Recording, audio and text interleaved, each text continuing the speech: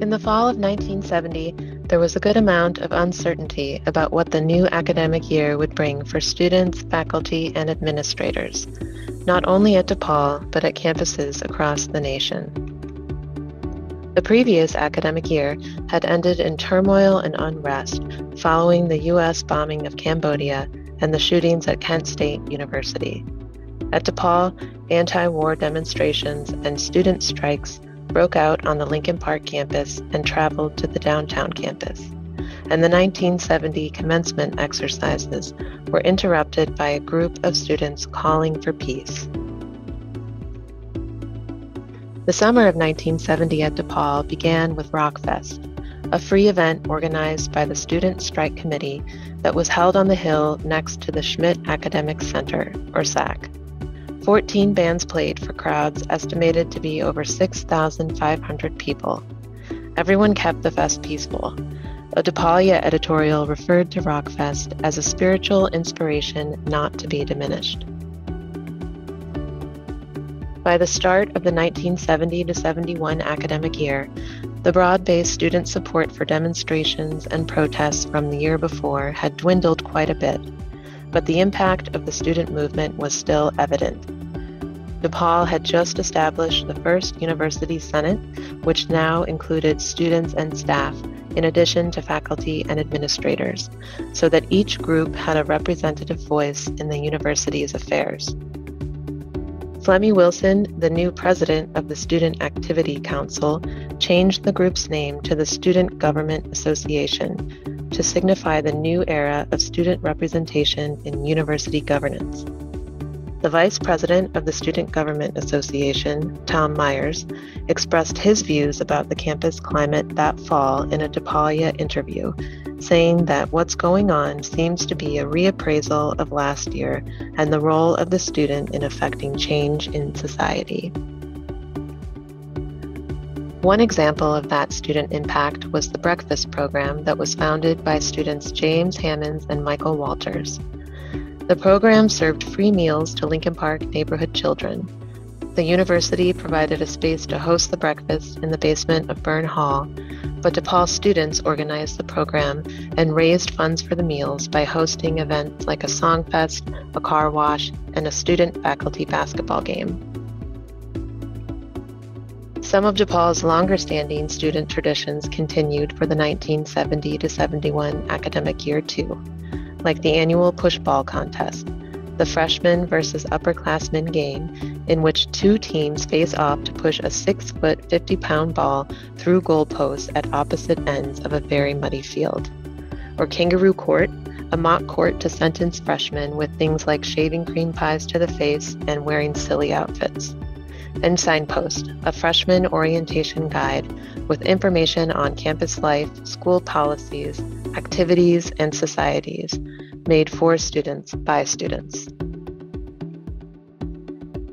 The 1970 Signpost guides students on getting with the jargon, with a list of DePaul terms like the pit, described in Signpost as the brickwork lounge with sunken floor lit by funny-looking light bulbs, situated at the entrance to Schmidt Center, the scene of conversation, guitar strumming, and general socializing.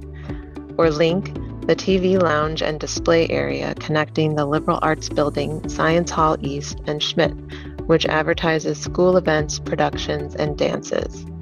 And Kelly's, the campus pub on Webster Avenue. The Kingston Mines Company store also opened that year as a hangout geared to DePaul students, with coffee, food, meeting space, and an evening entertainment schedule that featured comedy, music, and poetry readings.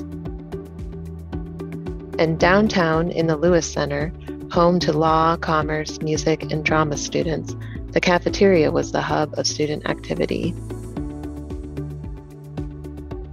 2 new buildings opened for students on the Lincoln Park campus during the 1970-71 academic year, a 6-story residence hall on Clifton Avenue, which was DePaul's first permanent student residence, and the Stewart Center, a student union on Seminary Avenue that included spaces like a cafeteria, recreation facilities, a bookstore, student organizational offices, and a religious service area. In athletics, the 1971 season was not the best year for DePaul basketball, however. The Blue Demons only won 8 games and lost 17. It was a tough schedule and a long season for Coach Ray Meyer and his team, but a few players stood out, including Joe Meyer, who finished 3rd on the university's all-time scoring list, and Ed Good, who recorded the highest single game total of the season, scoring 34 points. In the spring of 1971, the band Chicago played a special show at Alumni Hall. The band was founded at DePaul a few years earlier in 1967 by music students Walt Parazaider, Lee Loughnane, and James Pankow, along with 4 other local musicians that were friends with the DePaul trio. There was a full house at Alumni Hall for the show. Parazaider thanked many of his professors at DePaul for playing a role in his music career, and the event raised $5,000 to set up a music scholarship fund at DePaul. The academic year wrapped up as it typically does with commencement. The June 1971 ceremonies were held downtown at the Auditorium Theater. The high point for many in attendance that year was the presentation of an honorary degree and the St. Vincent de Paul Award to gospel singer Mahalia Jackson, who sang for graduates in what would be one of her last public appearances.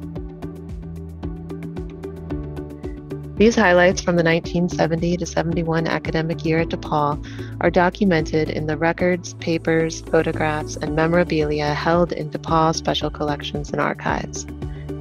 If you have questions about these collections, or about university history, or if you want to share your own memories and perspective on your time at DePaul, please contact us.